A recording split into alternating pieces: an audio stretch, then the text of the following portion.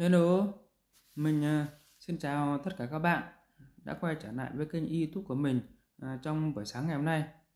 Xin cảm ơn các bạn đã dành thời gian theo dõi. Chúc các bạn mạnh khỏe, hạnh phúc và bình an trong cuộc sống. Trong video lần này, mình cũng muốn giới thiệu với tất cả các bậc phụ huynh cũng như là các thầy cô giáo mà dạy các trường mầm non với cái hình ảnh mà mình đang cầm ở trên tay đây.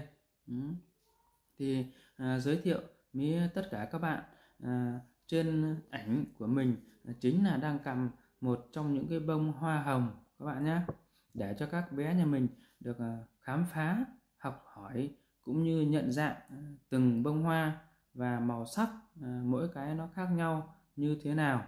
Thì để trong video này mình cũng muốn giới thiệu với tất cả các bạn để cho các bé được tìm hiểu. Thì giới thiệu các bạn, trước hết trên tay mình đây đó là cầm một cái cành hồng rất chi là xanh và tươi, dù rằng đã được vẽ và những cái ảnh và bút màu đấy các bạn. Thì như các bạn quan sát trên cành hồng mình đang cầm đây thì gồm có 1 và 2 3 4 5 6 7 8 9 10 11 12 đấy. Đó là được in và vẽ cho chúng ta được 12 cái lá hồng màu xanh các bạn nhé, với trên một cái thân cây là cứng, thuộc diện thân cây gỗ nha các bạn nhé, và có những cái gai đấy, rất chi là sắc, và tượng trưng như có một cái bông màu hồng rất chi là đẹp và chia ra được rất chi là nhiều cánh các bạn ạ. Đấy, thế thì chính vì các bé hay nhầm từ bông hoa hồng sang hoa cúc cũng như hoa đồng tiền đấy, thì rất chi là dễ lẫn với cây hồng. Thì các bạn cũng nên phân tích cho các con em nhà mình và các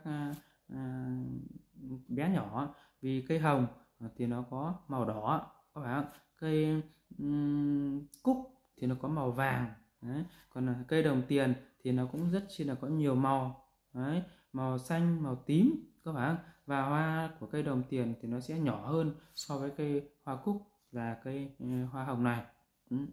Thế thì mình cũng phải giới thiệu về một cây hồng mà thường mà các gia đình cũng hay trồng làm cây cảnh ở tại nhà các bạn.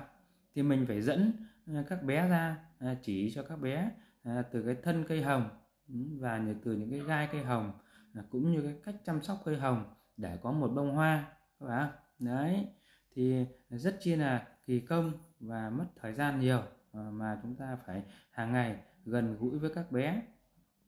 Thế thì trước hết muốn bé nhận dạng được những cái hồng thì phải là dắt các bé ra cái trọng am cây cảnh nhà mình mà đang trồng những cây hồng, là để tả cho các bé từ gốc lên ngọn đấy, từ những cái màu sắc của lá đến khi cái nụ của cây hồng, hay là thuộc cái chuyện thân cây hồng mà nó có những gai đấy, so với lại cây cúc. Nếu cây cúc thì lá nó sẽ mềm, thân thì thuộc thân cây bấc đấy, và lá thì nó là thuộc diện lá xẻ, màu cũng màu xanh đấy. Thế mà bông cúc thì nó là có màu vàng, và bông hồng thì có màu đỏ. Thế còn giới thiệu như là những cái cây hoa đồng tiền mà thường là các bạn cũng hay trồng ở trên những cái ang làm cây cảnh, hay trên những cái chậu ở nhà đấy, thì mình cũng phải giới thiệu cho các bé là cái cách nhận dạng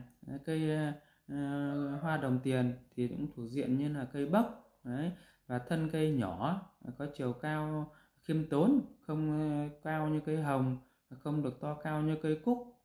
Và hoa đồng tiền thì nó sẽ được nhỏ hơn đấy, vì mọc thấp hơn đấy, hoặc là những cái hoa của nó là được 5 cánh hay 7 cánh hay 9 cánh.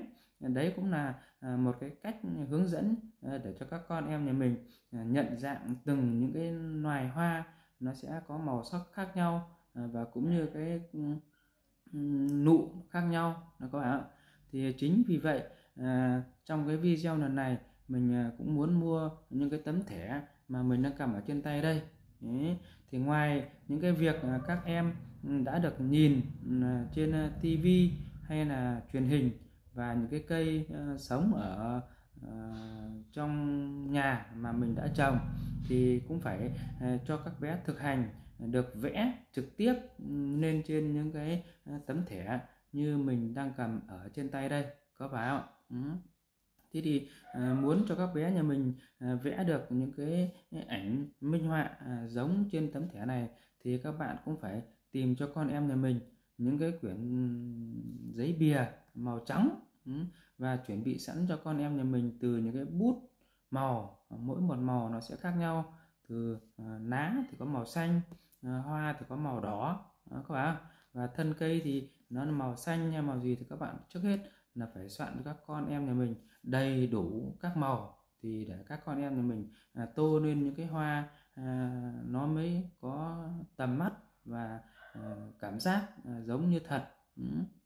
Thì với các bé mà đã có kiên trì mà được vẽ được những bông hoa như thế này, thì quả là cái sự kiên trì cũng như là sự chịu khó, tỉ mỉ học hỏi và sáng tạo của con em nhà mình rất chi là quý. Mỗi khi các bé và đã tự tay mình vẽ được nên những bông hoa. Đấy. Thì không những một bông hoa hồng này để các con em nhà chúng ta học hỏi, và như các bạn quan sát đằng sau của chiếc ảnh minh họa và cũng đã được ghi rõ đây là chính là tên chữ hoa hồng, các bạn ạ. Đấy, thì được viết bằng màu đỏ và chữ thì rất chi là to, rõ ràng. Đấy. Và bên dưới chữ hoa hồng thì các bạn quan sát đó chính là những cái tiếng Anh, các bạn nhé. Thì ngoài những tiếng cha sinh mẹ đẻ để các bạn học chữ hoa hồng ra, thì còn có thể khả năng phiên dịch bằng những tiếng Anh. Đấy, mà trong những cái tấm thẻ đã phiên dịch sẵn cho chúng ta. Đấy, công nhận rất chi là dễ dàng, và các bé phải có năng lực vừa học vừa vẽ rất chi là có hậu quả. Thì ngoài tiếng Anh ra còn có cả tiếng Nhật, các bạn thấy không? Đấy, thì đương nhiên các bé nhà mình chỉ cần nhìn những cái ảnh minh họa đấy là chúng ta sẽ biết ra tiếng Anh đó là chữ gì mà chúng ta có thể được đọc trực tiếp, thấy không? Thì với những cái bông hoa mà mình đang cầm trên tay đây thì rất chi là có ý nghĩa và cho các bé mỗi khi các bé đi vào học. Thì vậy video này mình chỉ giới thiệu với các bạn sơ bộ, nhưng để hẹn gặp lại các bạn ở video lần sau, mình sẽ giới thiệu chi tiết hơn. Xin chào và tạm biệt.